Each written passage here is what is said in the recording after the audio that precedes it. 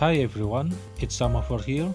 In this video, I'm going to show you how to trace a raster image and convert it to vector graphics in Photoshop CC 2021. So when it comes to tracing images, you might ask why use Photoshop and why not use Adobe Illustrator instead.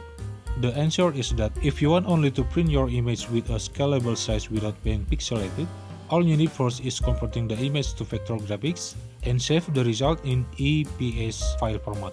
You can use Photoshop to do that. But if you want to make precise-oriented vector graphics with clean and sharp lines like logo design, doing so is better using Adobe Illustrator. If all you need is only Photoshop, let's jump right into the tutorial.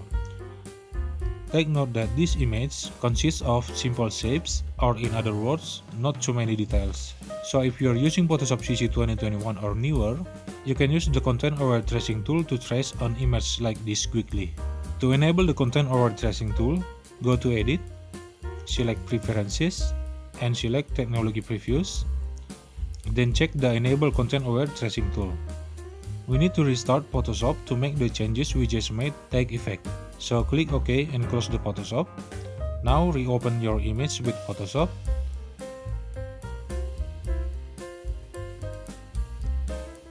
Now we can activate the Content-Aware Tracing tool. Then click this button for quick tracing and make sure you select path at this drop down.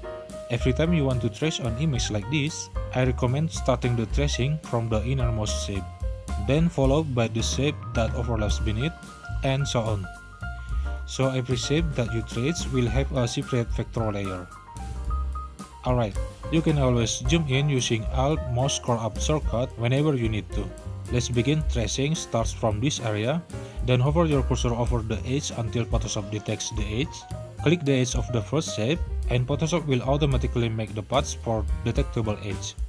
Then match the foreground color the same as the shape's color you just traced. Then click the shape button to make a new shape layer for the area you just traced.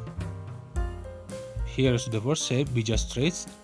The next step is to trace the second shape, which is the area that overlaps under the previous shape we just created. So make sure the image layer is selected. Deactivate the shape 1 layer for a while. Make sure this button is still active.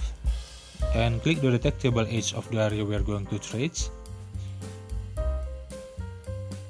If you want to trim any parts that Photoshop accidentally traced, click this icon and click the unwanted parts.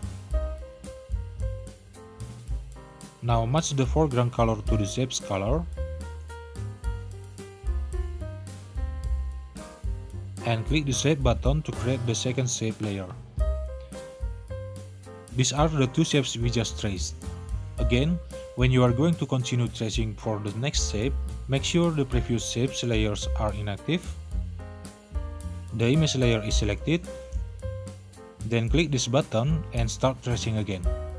Match the foreground color with the shape's color and click Save. Last for the third shape. Deactivate the image layer for a while to see what we get. Keep tracing other areas using the same steps.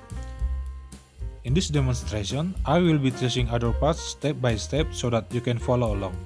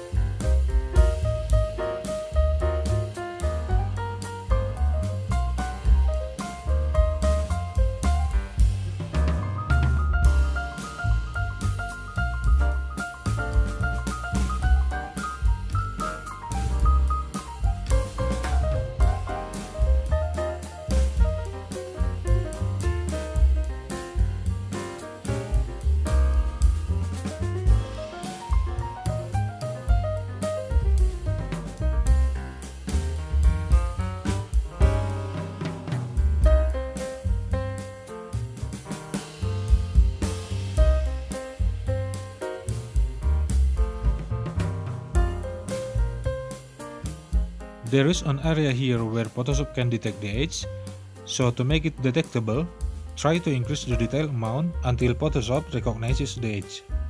You might also try to change the tracing option to detailed and then start tracing again until to the last area.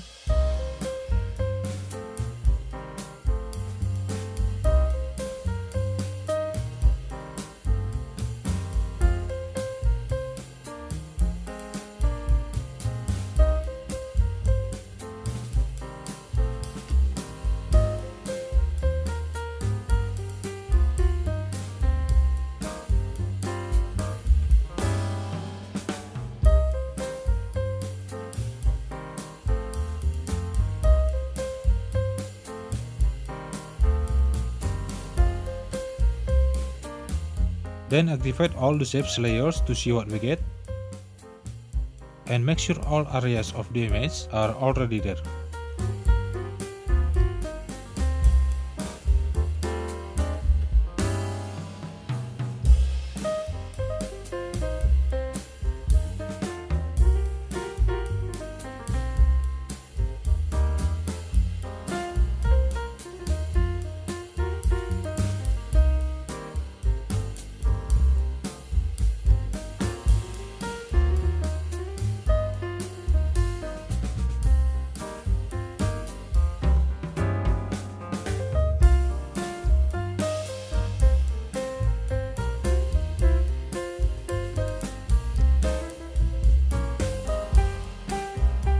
Now I am going to save this vector graphics as SVG file so it will be useful for a scalable graphic design on the web. Go to File, Export, Export As. If you don't see the SVG option under the Formats drop-down, go to Edit, Preferences, Export, check the Use Legacy Export As, and click OK. Then go to File again, Export, select Export As, Format SVG. You might also set the other settings if you need to. Click Export. Decide the destination location and the file name, and click Save. That's a copy for web or online media, but if you want a copy for a large-scale print media, you simply need to save a copy as an EPS file format. That's all for this tutorial. If you like this video, please give a thumb up, and if you want more tutorials like this, hit the subscribe button for more future uploads. Thanks for watching this video, and see you next time.